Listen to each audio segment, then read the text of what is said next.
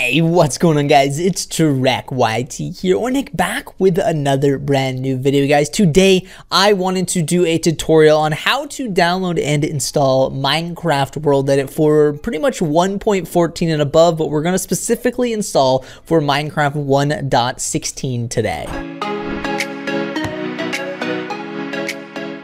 So we're going to start off by being over on our desktop. Before we even jump into downloading anything or jumping into Minecraft, what we actually need to do is open up Minecraft 1.16.1, or the latest version of 1.16. The reason for this is to be able to install these mods, you need to actually run the version first, so that way the modded version knows which one to more or less bind with. So what we need to do is we literally just need to start it up, and then all we have to do after that is we can just exit out. You don't have to go into a world, you don't have to do anything. So I'm just going to let this load up like so, and then I am just going to go ahead and exit out of it. So now that you have loaded that up, we are going to have to download 3 different things. So the first thing we're going to need is we're actually going to need Fabric. There's now basically the new Forge, is how I'm thinking about it, is Minecraft Fabric. It's basically a new mod loader or a mod installer. I don't know why it went from Forge to Fabric. I don't think it's made by the same people, but Fabric is probably the way to go from now on, because a lot of the mods that are being released for Fabric, and I think it just runs better in the newer versions of Minecraft. So this will be the first link down in the description. You can either choose the Universal installer or the Windows installer. If you're on a Windows device, I would strongly suggest downloading the Windows version. Now, I do not have a Mac or I don't have an Apple product, so I'm not 100% sure if this works for that specifically, but for the sake of this, I'm just going to go download the Windows installer, and you'll see it downloads right here. What I would suggest doing is taking that file and just dragging it to your desktop. Next things that we need to download is the Fabric API. This is basically a mod that goes with Fabric. So Fabric is more or less the loader, and the Fabric API is what allows all of those mods to communicate with the Fabric. So not every single mod needs the Fabric API, but I would suggest just downloading it and having it, because most of the mods that you're going to download for Fabric are going to need the API. So what we're going to do is you should start on this page right here. Just click the files right here, and then you're going to want to scroll down. You're going to want to find your version. Now, the version that I am playing on is Minecraft 1.16. So you're going to see in brackets right here, 1.16. I would honestly go ahead and download the latest version. So I'm just going to click on this guy right here, and then I'm just going to click the download button in the top right. It's going to say your download will begin in 3 seconds, and if it doesn't, you can automatically kick it here. So mine downloads. It's going to say that this is a potential harmful file for your computer.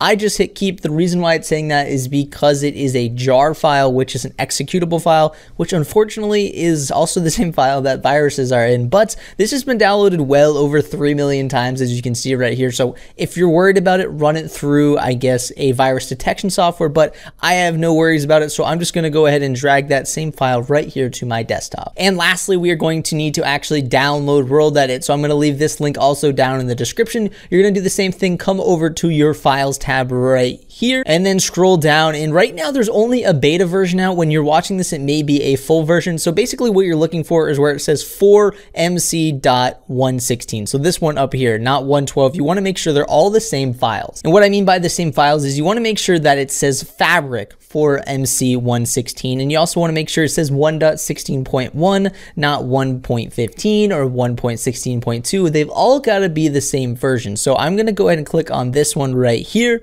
and then I am going to go ahead and hit the download button as well. I'm going to do the same thing. I'm going to hit the keep button, and I'm also going to go ahead and drag that file over onto my desktop to be joined with the other ones. So the first things first is you're going to want to grab your Fabric installer. You're going to want to go ahead and click on that bad boy, and then this screen should show up, and you want to make sure that you are choosing the 1.16.1, and then all you're going to do is hit install, and make sure it says create a profile, and it should literally take you 2 seconds, and then it'll say done right here. Then you can go ahead and click out of that. And now what you're going to want to do is you're going to want to come open a file explorer. You're going to want to type in %appdata%. This is going to bring up your .minecraft folder, and then in this folder, you potentially, if you've ever ran Forge or anything in the past, actually because you just ran Fabric installer, it should populate a mods folder in here. If for some reason there is not one in here, just come up here, click new folder, and then name it mods. So I'm just going to go ahead and click on the mods folder, and I'm going to go ahead and take this Fabric API right here, here, drag it in here, grab this Worldedit and drag it in here as well.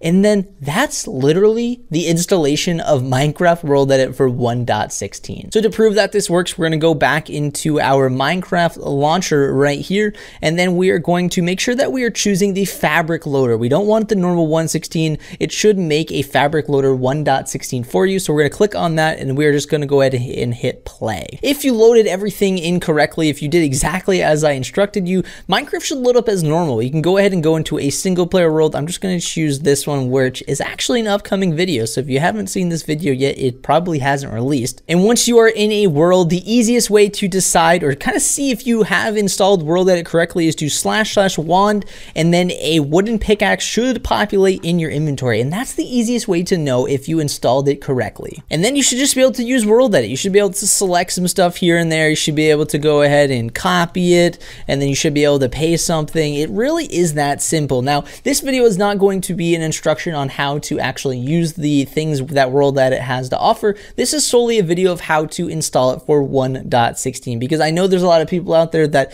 may have a little bit of trouble doing that. In myself, I used to have that trouble, so I wanted to make a video showing you how to. So that's where we're actually going to bring today's video to a wrap. If there's any other mods that you guys want me to show you how to install for Fabric or 1.16, definitely let me know down below. As well, if you want me to show you how to use Worldedit, I actually have already made a couple of videos. Now, they are a little outdated for previous versions of Worldedit or previous versions of Minecraft, but they will give you the basic, I guess, processes or basic functions of Worldedit that if you don't know how to use them, those videos should be very helpful for you. I will leave them down in the description down below. But if you guys did enjoy today's video, definitely show your support down below. And as always, guys, I love you all. See you guys next time. Peace out.